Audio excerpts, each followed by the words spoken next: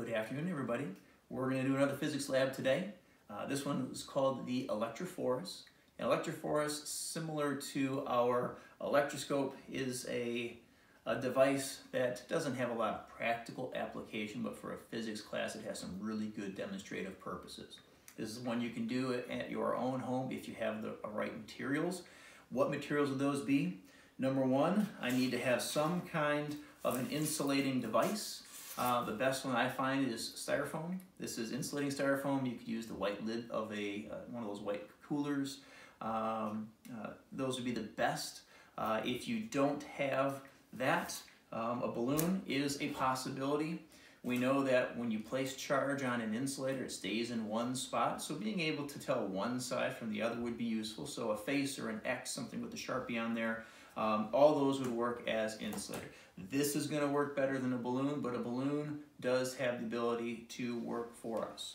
In addition to having an insulator, I need to be able to charge up my insulator. I have my rabbit pelt from my physics classroom. You might not have one of those lying around. A little sweater could work. Everybody has human hair, or at least someone in the family does, and so you can use that.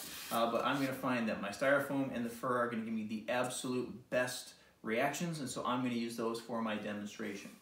In addition to my insulators, I am going to need a conductor that I can move around.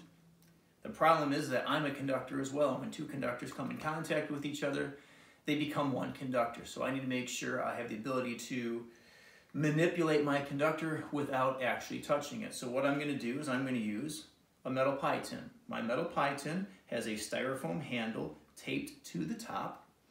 That way I can now pick up the pie tin, pick up the styrofoam, and what that allows me to do is, again, I can move it around without fear of actually coming in contact with my conductor.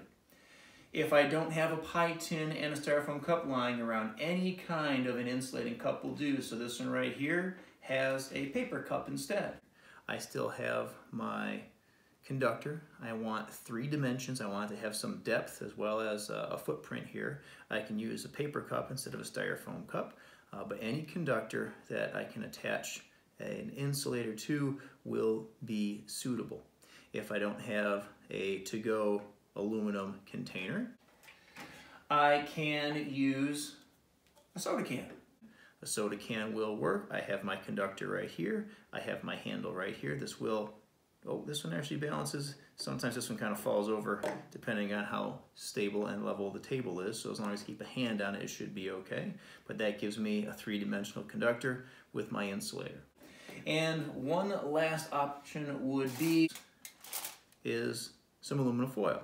Aluminum foil actually works surprisingly well. I have a piece of cardboard, just an old pasta box on the inside to give it a little bit of structure. I put the foil around it. I want that depth. I want that 3-dimensional feature. So I've rolled up the edges so that I now have my the depth that I want for this particular lab activity. So this actually works out really, really well. So if you don't have a pie tin, this is a very, very close second. So those are the materials that we're going to be able to use. And so what I'm going to do here is I'm going to clear our space away, so get that out of the way there. Okay, our balloon, we can get that out of the way over there. And so what we're going to do is have our materials here. And I am going to get some help from my children. So we're going to get Kylie and Christian. These are my 2 little physics helpers. You might recognize them from some of the previous videos that we've done. So the first thing we're going to have to do is we are going to need to charge up our insulating base. And so what we're going to do is we're going to take our fur and our styrofoam, and we're going to rub them past each other. So nice and hard, back and forth, back and forth, back and forth. They have never done this lab before, so this is going to be new for everybody except me. So back and forth, back and forth, back and forth. We'll get a little bit of our little Easter bunny out of the way there. Okay, so now, Kylie, what I want you to do, leave that fur right on top there. I want you to pick them up, side by side, pick them up and flip them like this.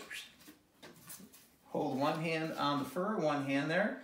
Okay, so now, if we can't let it go, and hold the styrofoam. Okay, so now looks like we get a decent reaction there. Okay, so what we now have is a piece of styrofoam that has a negative charge. So now what we're going to do is we're going to take our pie tin, right? We're going to slide this in front of Christian. Christian, I don't want you to touch anything until I ask you, okay? So what we're going to do is we are going to place our pie tin. I'm going to make sure that I'm not touching the metal. So here we go. So there's our pie tin. I'm going to place it right there on top. And Christian, what I want you to do is I want you to take your hand, your finger, and bring it in from above. And I want you to slowly touch the top of the metal pie tin. Ooh, what just happened? It shocked me just like a teensy little line there. It shocked you a teensy tiny little bit. Touch it again. Did it shock you again? No. No, okay, so we reached in, we got one single shock. So what I'm gonna do is I'm gonna pick this thing up, okay? Kylie, touch the pie tin. Ooh, what happened? That was a big one. Oh, what was it? It's a shock. Another shock, another electric shock. What happens when we have an electric shock?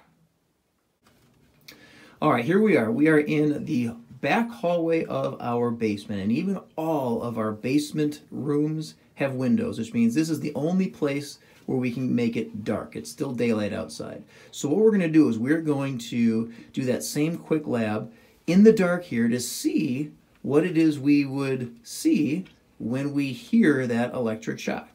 Right? So Christian has the pie tin. We've got the styrofoam here as well. Kylie's got the lights over there. So what we're going to do is we are going to take our styrofoam. Okay, lights out, Kylie. Ooh, that was purple. Okay, lift it up. My turn. Okay, and one more. Kylie. Right in front of it. There you go. And up. And oh, that was good. All right. That was yellow. So Kylie, lights on.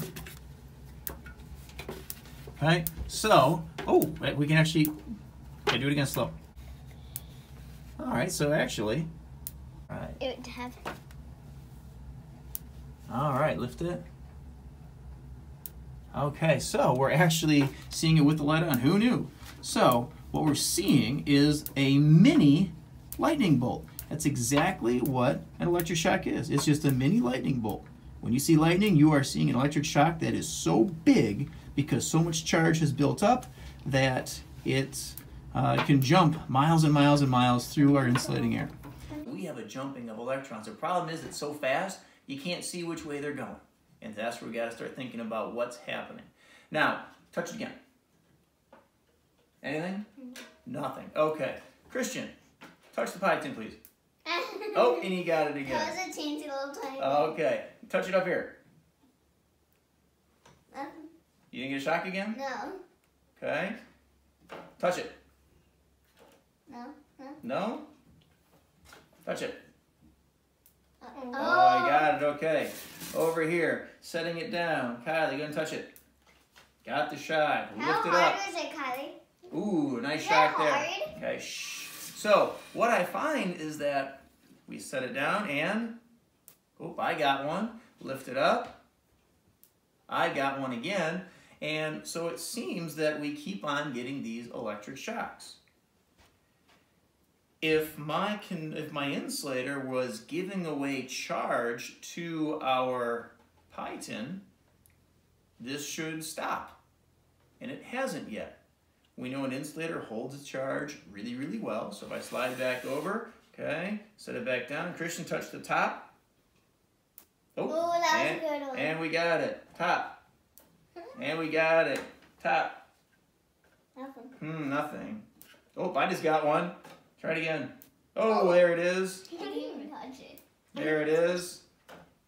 Oh, don't move, don't move, don't move. Oh! Forehead shock. Okay, touch it. Another shock. Oh, forehead shock. Set it down. Another shock for me. Ooh, ear shock.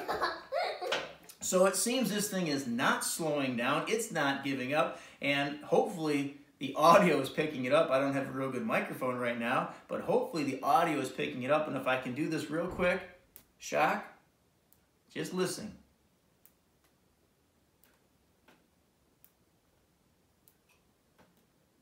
Can you hear a shock every time? Yes. In case the audio isn't getting picked up, I feel the shock every single time. But what happens? I don't keep getting a shock. You have to pick it up. You gotta pick it up. So pick it up. Oh. Okay.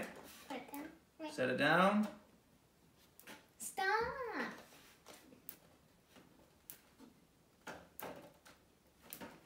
It seems there is no end to the madness. So, why is it, pause for a second, why is it going through our steps, starting with a brand new fresh pie tin? Step 1, I set this thing, well, step 1 is charging up our styrofoam. Step 2, I set it down. What has happened? Draw a side view of your positives and your negatives. Step number 3, we reach in. I'll do it. Boom, and a shock. So what happens? Step 3, what is happening with the shock? We can't see which way the charges are going, okay?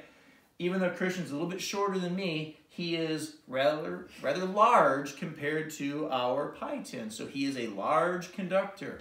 There's a definition for that. Step 3, what happened with the shock? Step 4, I lift this up. I lift this up. Step 4, what happens when I lift this up? Draw a picture. And step 5, another shock. It is still going on. Now, No. all but just one. Now, I can start over with step 2, step 3, Ooh, step that was 4, fun. step 5, step 2, 3, 4, 5. This thing keeps on going on and on and on. Step 6, Ow! ear shocks. Ow! Right, so give that some thought. If you want to set it up on your own and give it a try, it's a lot of fun, so give it a shot. You should try. Until our next one. Get it? What? Get it? Get what? Give it a shot. Give it a shock. Mhm. We'll work on our material.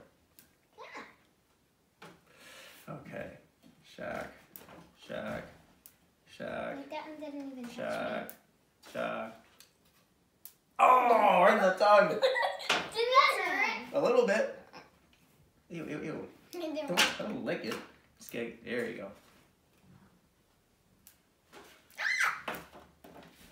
Nose.